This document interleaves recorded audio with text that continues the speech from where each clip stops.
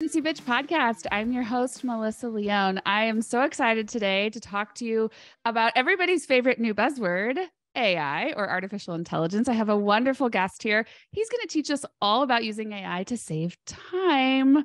So fun. If this is your first time here, welcome to the Beehive. I'm so glad you came. If you're back, I'm so happy that you came back. Thank you so much. I think you're really going to enjoy this episode. So without further ado, I will introduce to you Jared Goss. Hi, Jared. Welcome to the show. Hello, Melissa. How are you? I'm great. I'm so glad you're here. This is going to be a fun one. So why don't you start with a little about who you are, where you come from, and how you do life? Sure. Yeah, my name is Jared. I am a co-owner and co-founder of our digital marketing company, Kodēak Digital Marketing Experts. I run it with my business partner and friend, Tony. Our business started off as a side project where, we made an app first, and then we had to market the app and build websites for it. And all that went really, really well. And we had a bunch of businesses wanting to use us to do those same things for them. And before you knew it, we had a digital marketing company. And so we've been running that for the last 10 years now. And we have clients around the globe and just keep doing more and more things here in the digital marketing space. So great. I have had a front row seat to your progress, and it's been amazing to watch you. Jared and I have been friends for a very long time. He's actually the creator of both of my websites, both for Efficiency Bitch and for 2 Cents, and I'm very proud of both of them. So thank you for the work that you did there.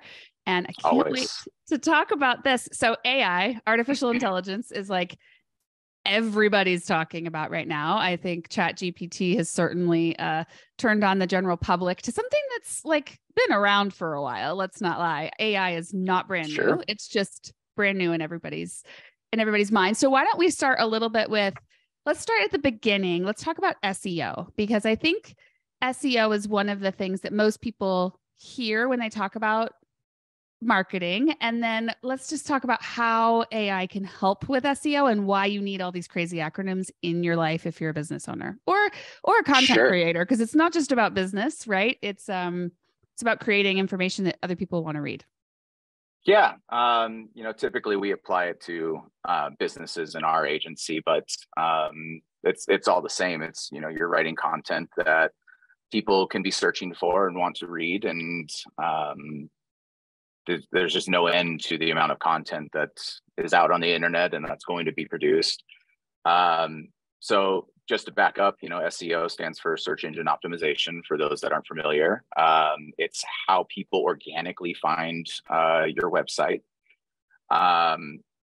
And typically there's a lot of things that go into SEO, but one of the major things is content marketing. And that's creating long form content that lives on your website that explains aspects of what you do, the services that you provide. You're trying to target people that might be interested in your services. So questions that they might have around the things that you do. And all of it is in an effort to show Google and the other search engines that you're an authority on what you do, that you're an expert, and that people can trust you as a result of that. So when it's done correctly, it helps all of your pages and every page on your website rank higher for when people are searching for your business. Mm-hmm. And SEO is expensive, right? I mean, I hear people talk about this all the time. I'm going to spend all this money on SEO. I'm going to do all these things to make their websites show up at the top of a Google search or of a search engine, right? So I type in ice cream shop and things pop up in a certain order, and that's search engine optimization. That's what you're talking about? That is correct. And as far as the cost of SEO, I mean, technically SEO is free. Anybody can do it. There's a lot to do in SEO, but we write about this stuff in our blog. We talk about it on our YouTube channel. We like to empower business owners to do these things if they can. It all comes down to time. Mm-hmm. SEO is an extremely time-consuming process.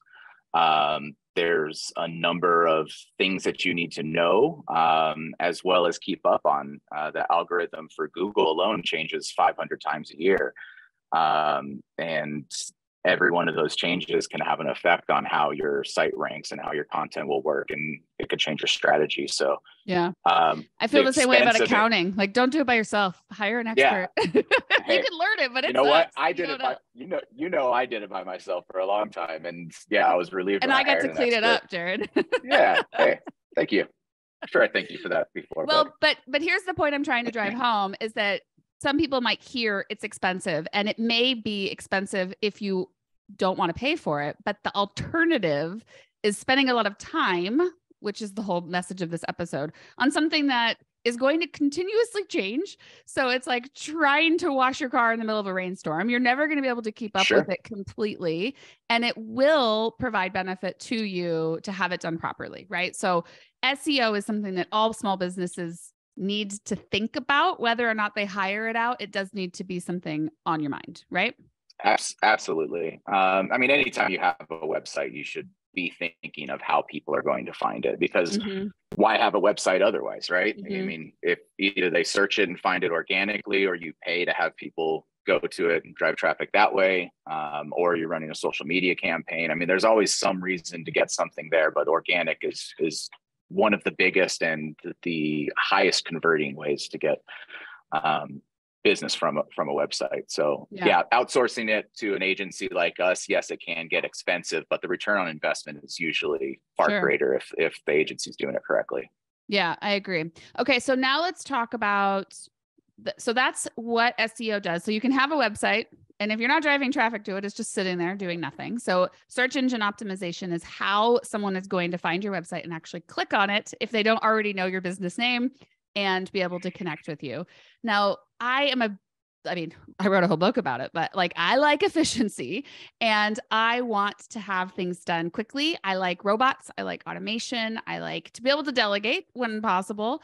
And I like to eliminate. So what are those are my three like things about time: automate, eliminate, delegate. I want to get into the automate because that's the AI portion.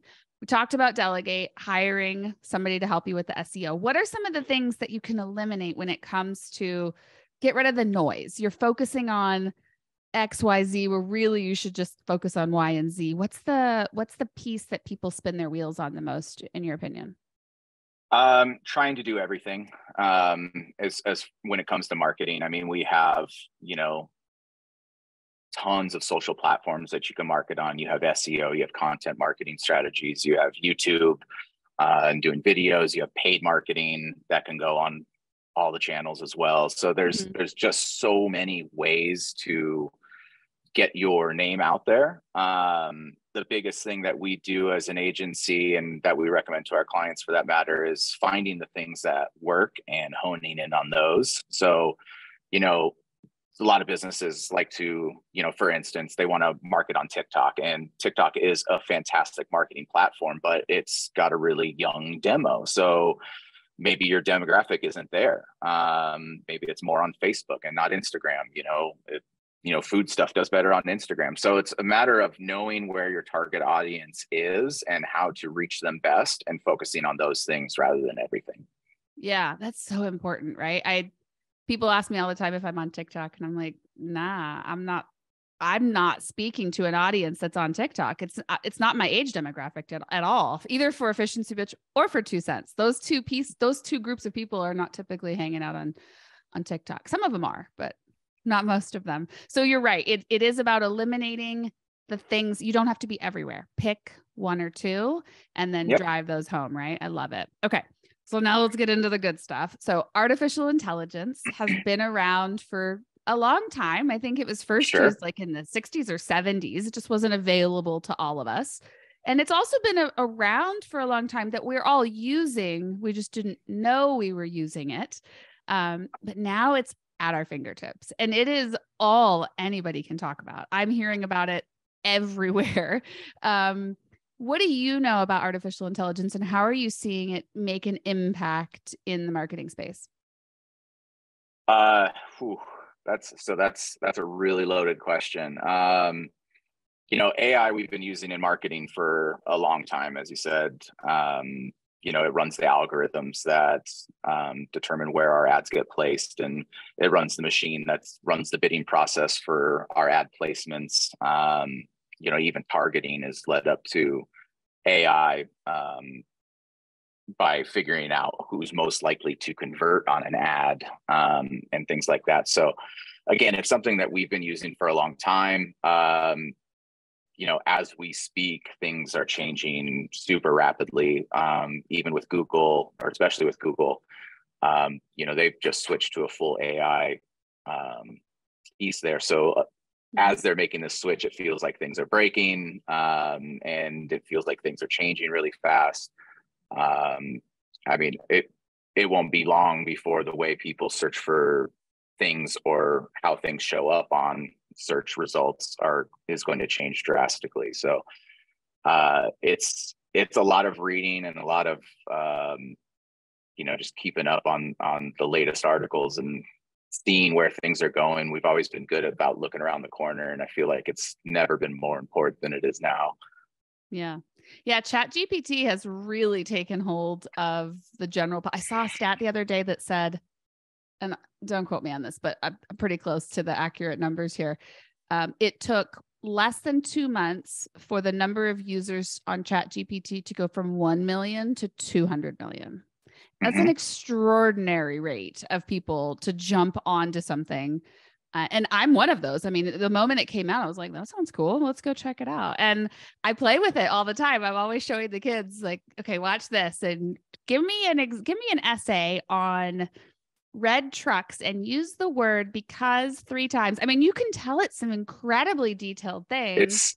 It's pretty amazing. It's really amazing, but it's also very canned in many cases. Like I can say the same thing 3 days in a row and get the exact same answer, which is cool because it is artificial intelligence, but it's supposed to be natural language. That's the whole idea here. And it's not super spot on for natural language. I still like to mess with it and add my own flavor to it. What do you see in this space? Are people using it just the way it comes out? Or are they adding their own flair? There are definitely people that are using it as it comes out. And again, these AI writing tools have been around for a long time. We've tried them all just because we're curious, and we've abandoned them immediately because they were just terrible, between Jasper and Jeeves and all the other ones, and they were just really, really bad. ChatGPT has been the first one that has really impressed me. But still, you cannot just take it and run with what comes out of it. The more you use it, the more it learns. And you can really, if you type in the right prompts and really get into exactly what you want it to say, it can produce a pretty good starting point for you to then, put your own spin on it and, be able to post something like that. I like to work it the other way around. Usually I'll write a rough idea of something that I want to write about, and then I'll put it into ChatGPT and, say I want it to be in this tone, and I want it to be at this level of reading score, and I want it to use this keyword so many times within the article, and other than that, just punch it up and make it look better. And I mean, you could talk to it just like you would a person, just like I said right there, and it'll do exactly that. And usually that comes out pretty good. And then I'll cherry pick what I want to pull out of there, and just to punch up the article a little bit. But I think the writing score that you just said is so critical, and we should talk about that, because sometimes people assume that just what comes out, everybody's going to be able to understand. And depending upon what you're talking about, if you're talking to an expert, they're going to understand at a much higher fluency of a topic than somebody who's just learning. Like, I know nothing about SEO. So if you got on here and started talking to me at an expert level, you'd lose me. Or if you wrote a blog at an expert level, you would lose me almost instantly. So knowing exactly the right score, as you put it, to talk into that group is really important too. And I haven't used that part for the AI. So it's able to do that now. You can say, talk to it at this level. Oh yeah. That's awesome. Yeah. Yeah, it's pretty handy, because I mean, that's actually an SEO ranking factor, is how readable is it to the layman. And you're right. A lot of people that do write for themselves, will get super technical because it's the things they talk about every single day. But yeah, you can lose a reader really fast. And then what did your article accomplish? Yeah. And you don't want to sound like a textbook. You can't, no one's going to understand it. You have to talk in a way that someone can digest it and understand. And I tell people this often too. If you read differently than you hear. So if you go read a transcript of someone's speech, it may be very confusing, but if you listen to them, it's much easier to comprehend. And so we don't all have a very high reading level. I think the average American has like a 5th grade reading level. It really will make you think, wow, there's a lot of really educated people, but they only read it at 5th grade reading level. The comprehension of what you're reading is kind of what you're after. So think about that when you're putting things on your website or you're writing blogs or you're putting content out onto social media. Those pieces are really important. Yeah, as well as attention span. That's just getting smaller and smaller with people. So true that. Yeah, if your article's not entertaining or engaging, then they're out of there too. I'll tell you, we used to run hour-long podcasts, and I'm doing 20 minutes these days because most people won't listen to anything that's more than 30 minutes. And I'm one of them. I mean, I don't listen to long podcasts either. In fact, Audible is one of those places I'll look at an Audible and go, that's 17 hours. Nah, I'm not going to listen to it. I'll find one that's 4 or 5 hours, and shift it over that way. Jared, so tell me more about how to use the right prompts for AI. What is the right way to get those prompts? I mean, we talked a little bit about the different things. Are there certain keywords that you use when you're talking to it? And are you actually using words to tell your artificial intelligence? Are you typing it? What are some of the best tips you have for that? Yeah. So, I mean, I do everything on a desktop. I'm just in front of my computer all day long. So it's always being typed. And yeah, I mean, the prompts, I mean, you could Google pretty much anywhere has lists of so many different ways that you can prompt this thing, but you can get used to how you're doing it the more you use it. So you could say like, I want you to act as an SEO editor and copywriter. I need you to proofread and analyze the following text and optimize it for the focus keyword. I also need to correct any grammar mistakes and you find in this article, and hit enter and see what it does, and post your thing there. You can use it to build a content calendar, which is a really efficient way to run your content marketing or even social media posts and things like that. Give me 30 ideas this month to write about, based on this topic in particular or this service industry.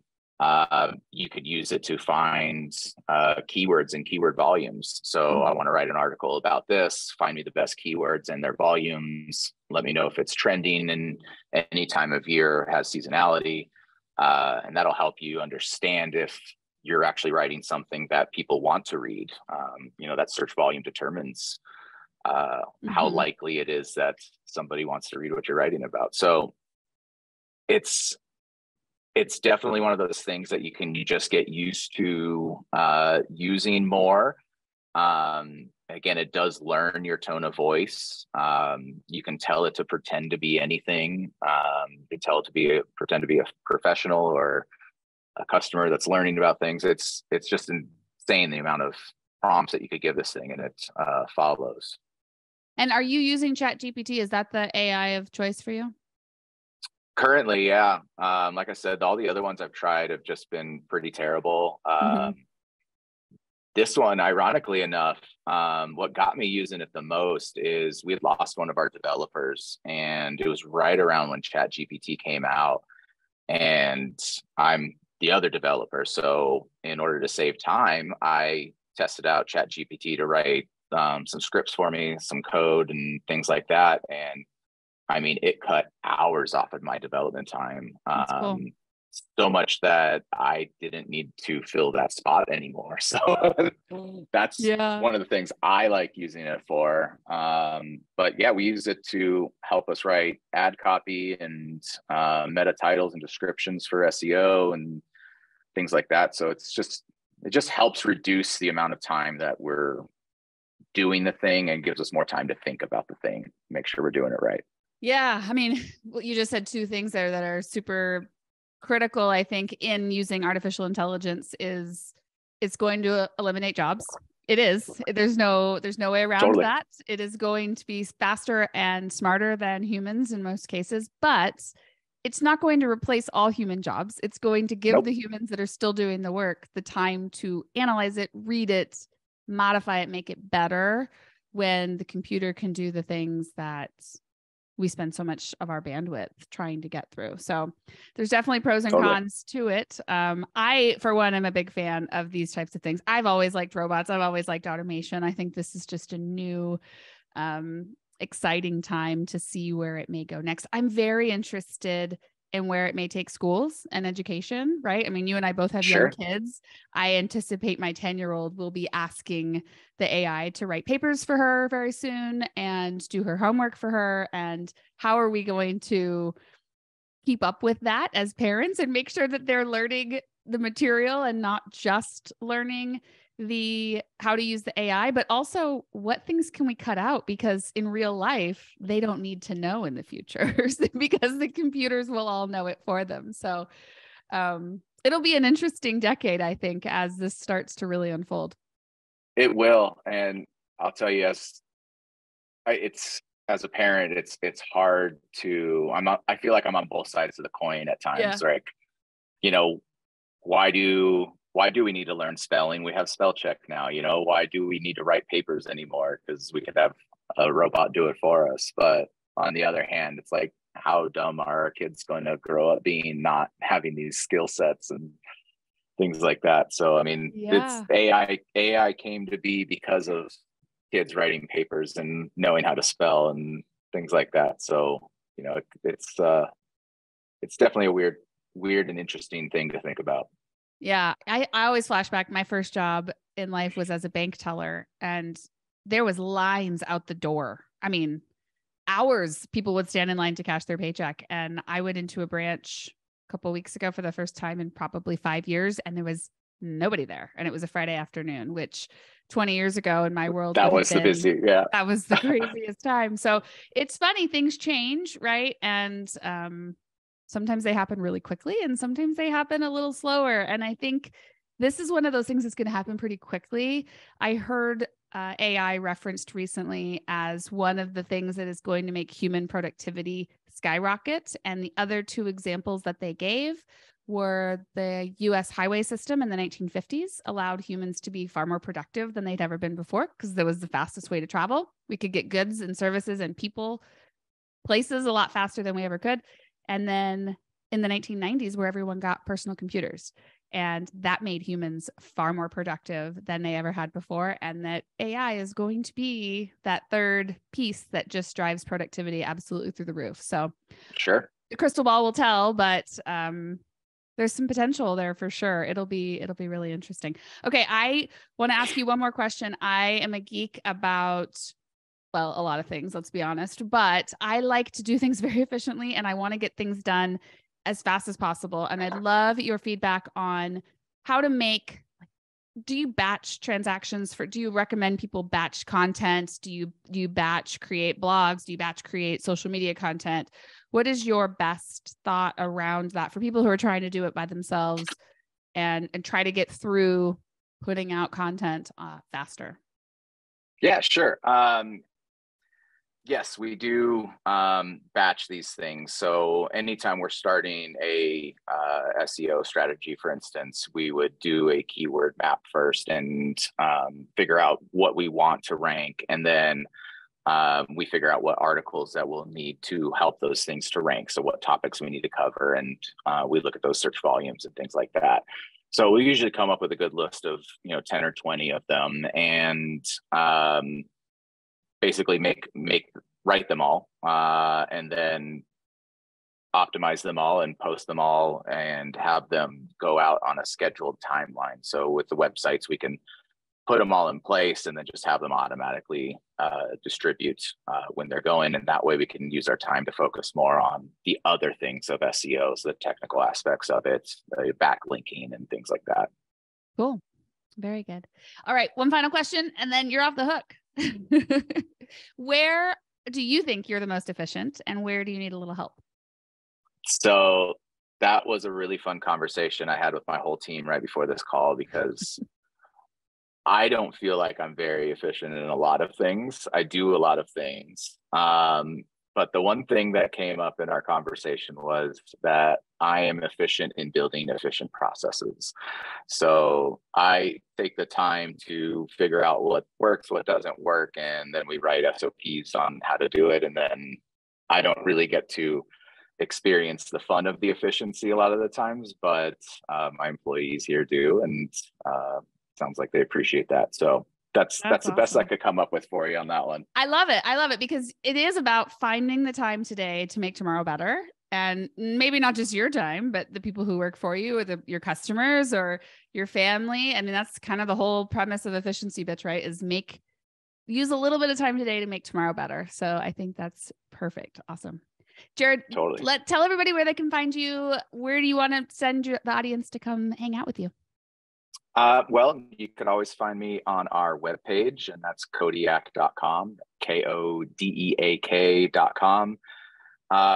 And we have a ton of blogs there on how to do everything that we're talking about today. We're expanded our YouTube channel recently, since we freed up some good amount of time with AI. Gave me some chances to film some videos. We're doing a whole course, so we've got a lot going on there. And you can find us at any of our socials at Kodēak or at Kodēak Team. Excellent. Well, thank you so much for coming on today. I really appreciate it. And thank you to the listeners for joining us today. If this was your first time, I hope you subscribe and come back for more. Welcome to the Beehive. If you've been around a while, I hope to see you again next week. Until then, I'm your host, Melissa Leung. See ya. Well, that wraps it up. Thank you so much for listening. If you're new around here, please be sure to leave us a review on any podcast platform you're listening to. And you can always reach out to me to let me know what topics you're interested in hearing about, or maybe telling me someone you think would be great for the show. Either way, I'd love to hear from you. You can find me on Facebook and Instagram at EfficiencyBee. Until next time, see ya!